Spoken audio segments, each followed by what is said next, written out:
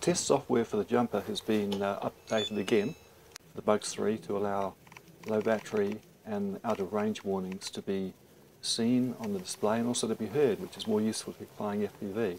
So what I have here is a battery that's below, it's 7.53 volts.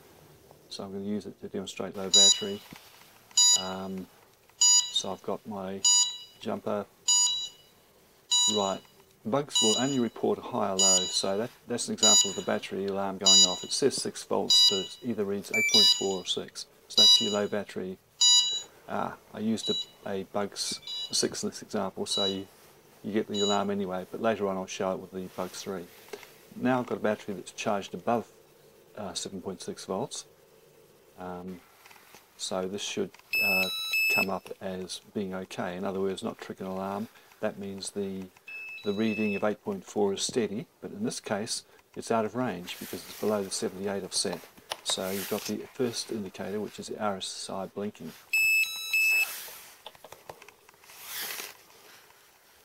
So getting back to that screen, and it's got a distinctive tone. I went into it and I've programmed it so I've got two different tones for whether it's out of range or low battery. So now it's back in range, the warning stopped, and we've got the battery's okay, so that's not blinking. Now I'm going to the black Bugs with its foldable props.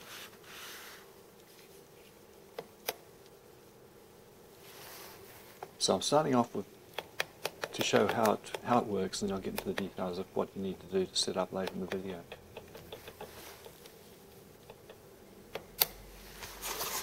So I'm binding its Bugs.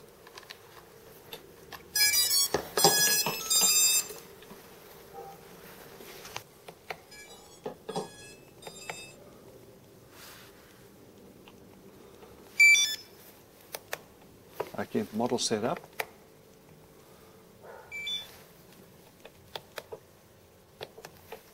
And I've gone to the transmitter menu and I'm looking at the monitoring, which is telemetry monitor on the jumper itself. So that's quickly showing how you get into it. In this case I've got low battery, so the 6 volt is flickering and I get the tone.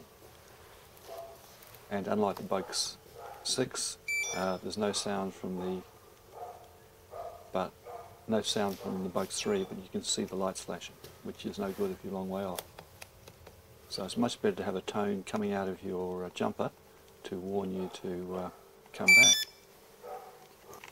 So there it is, it's still blinking away with that 6 volt, which means it's below the threshold, which is 7.5 in this case.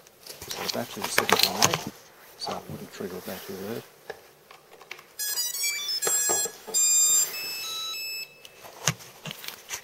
And straight away we're getting that very different tone, which tells me that the out of range warning has been triggered. Actually, I think that puts that through when you first fire up, just to show you it's working.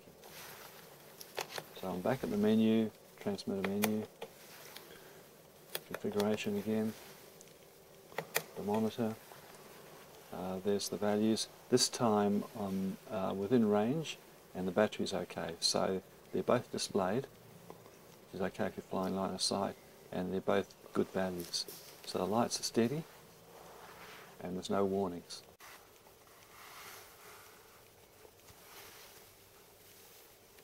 Now I'm messing with the range, and we should hear a range warning any moment. There it goes. So a little later I'll show how that's programmed, that different sound. Now it's back in range.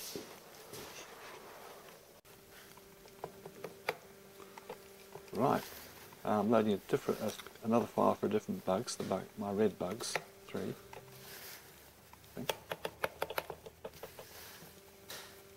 Okay, how to configure telemetry. So this is how you set your values. Well, you set RSI and voltage, and then you set values for them. So voltage is the second one you set. The one in the first position is RSSI, which is alarm 1. And I'm setting it here to, I'm going to set it to 78. You'll find your values by trial and error. I've seen other videos where people range in mid-70s, they can still bring it back, but you might need to change that. And voltage, I tend to set it around 7.5. I've noticed that you get down to 7.3 and the bugs will drop gracefully out of the sky. So 7.5, 7.6 is probably good. So this is just to show you a little bit of navigation. I'm giving references so you can follow this up. Oh, and this is just showing, of course, that with anything with a jumper, you make changes, you've got to save them. So you do that with a copy too. You'll see the model is unsaved, so you then just hit load again after having said copy to, and then when you go back out you'll see that there's no longer an unsaved because you saved it.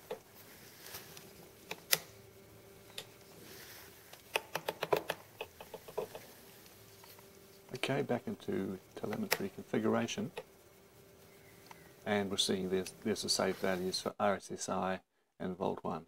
Now I've gone across to my PC, which just happens to be running Linux, but the files are the same under any operating system.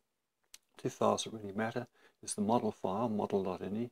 So we're looking at model2.ini, which is the ini file for my red bugs 3, as you can see at the top there.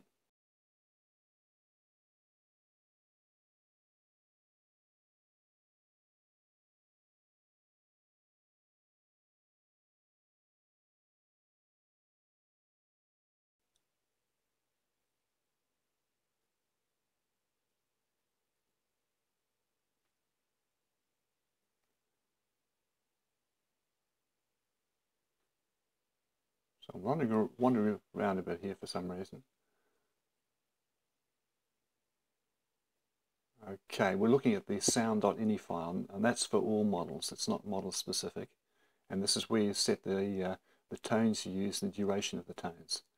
There's a startup tone, which I've changed slightly to put a couple of extra notes on, but the ones that really matter are the tones for alarm 1 and for RSSI and Volt 1.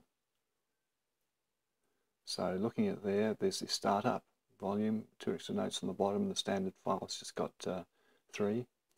So alarm 1 is for RSSI, so I left that with its default values. Alarm, no I didn't, I changed them to make that dipping sound. And alarm 2 I just left standard, so it's a standard alarm. So that's just quickly showing which file you need to make the changes. So I'll have links to pages on the forum to give more info, but this is just a quick intro if you're intending to go into this area. It's not for everyone, but if you want to do it, maybe this will help. It took me a while to get my head around it. So it was raining today, it's the only reason I could be bothered making this, but hopefully it'll be useful if this is an area you want to look at. If not, happy flying. Bye for now.